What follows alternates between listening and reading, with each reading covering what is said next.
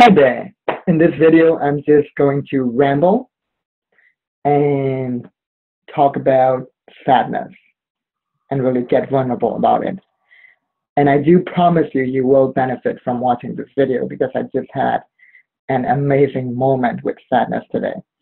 And I was inspired by a coaching session yesterday with Uzazu founder Dylan Newcomb on the topic of embodied business coaching.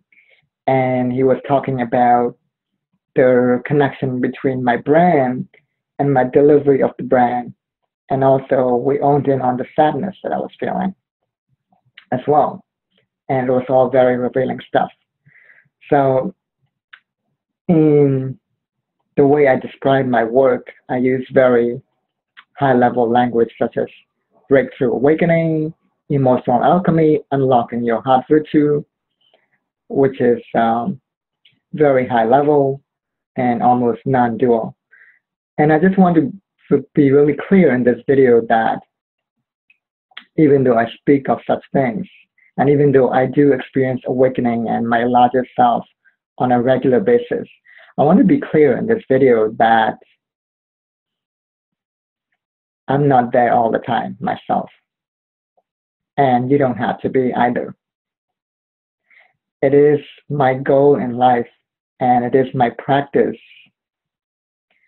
to narrow the gap between that experience and my regular experience in the day-to-day world, in my daily life, in my moment-to-moment moments, while at the same time feeling my feelings. It's really, really important to feel my feelings.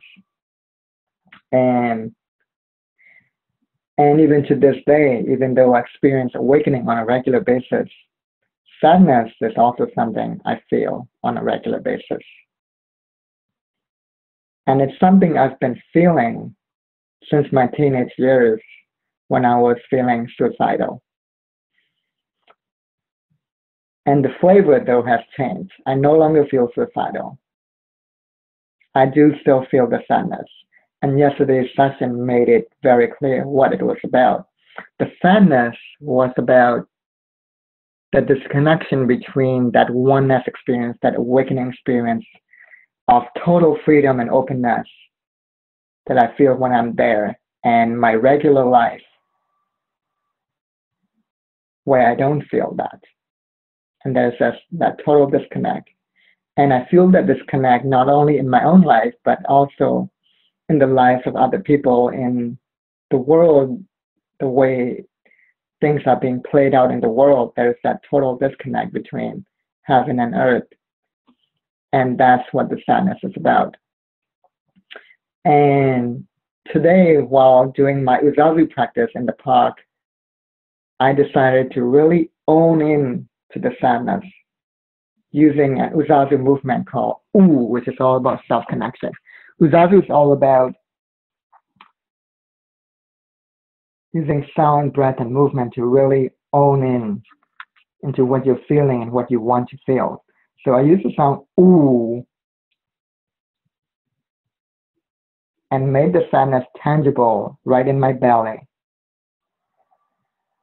And as I did that, a really funny thing happened.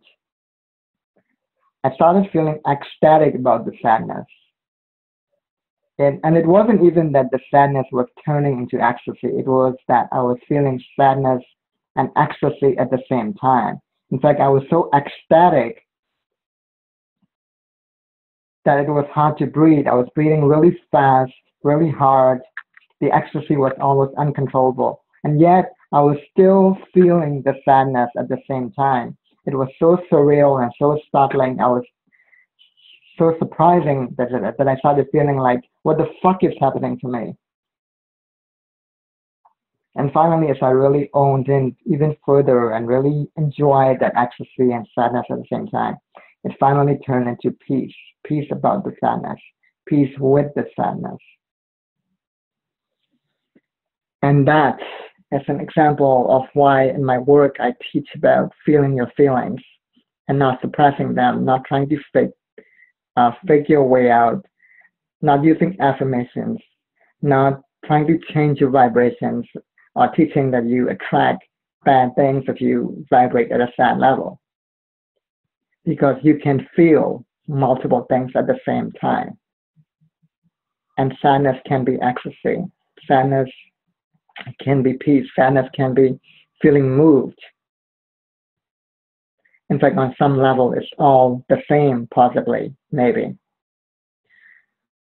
Thank you so much for watching. This has been a Breakthrough Awakening session, Breakthrough Awakening episode.